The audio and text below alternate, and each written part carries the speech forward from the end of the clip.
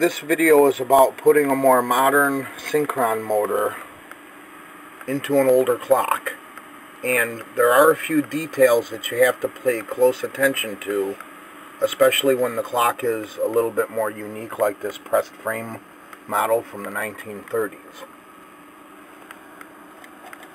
As I've shown in a previous video, I've installed the adapter plate to the movement.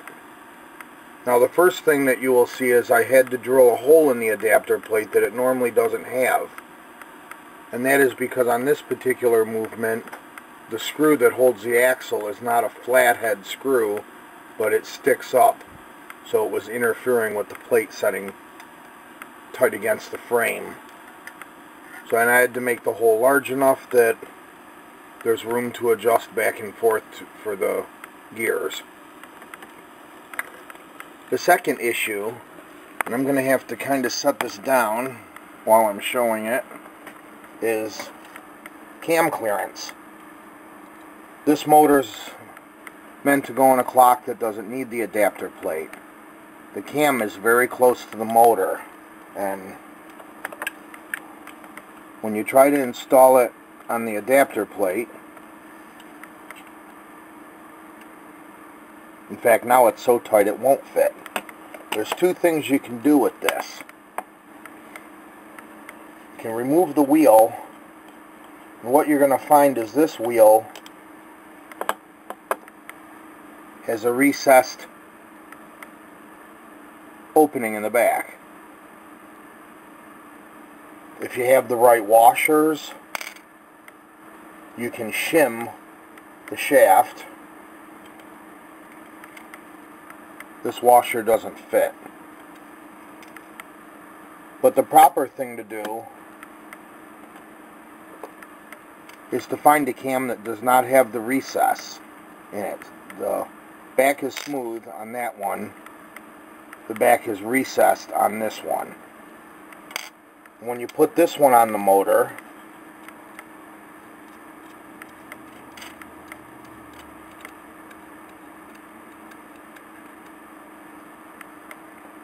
it leaves the wide gap.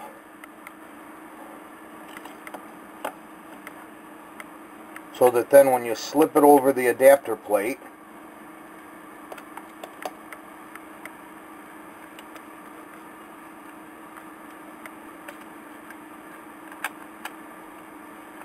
it fits. And there's a clearance issue here where you want this to be very, very close and tight. I may actually still have to shim the wheel with a washer to raise it up another 1/16 of an inch.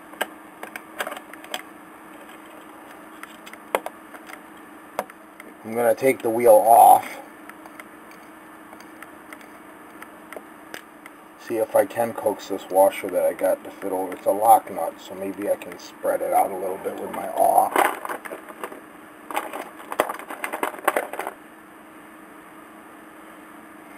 But you usually have to kind of find your own pieces to do this stuff.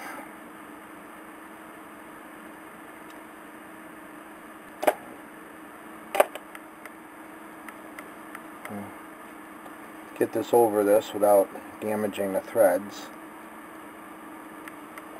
I'll open it a little farther. Oh. Well, I'm not going to have time to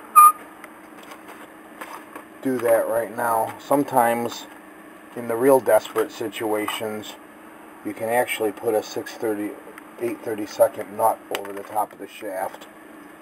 Or actually, I can just use this brass washer. Drop that on there.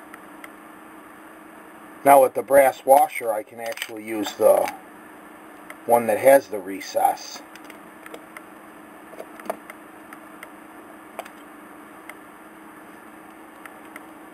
And that holds it out plenty far enough, slip over the adapter plate, and meshes with the gears perfectly.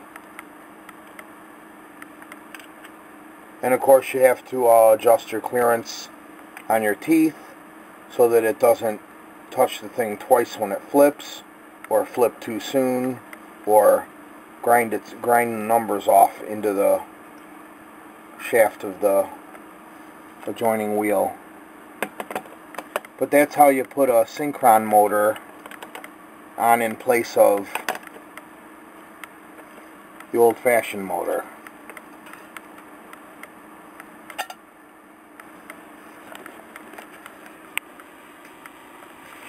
But the clearances can be critical and need to be shimmed and adjusted so that things don't rub, and spacing is maintained here in between the adapter plate and the wheel should be lined up with the teeth there, but not pushing against them. These need to have just a little bit of play in them, side to side, so that they can turn freely.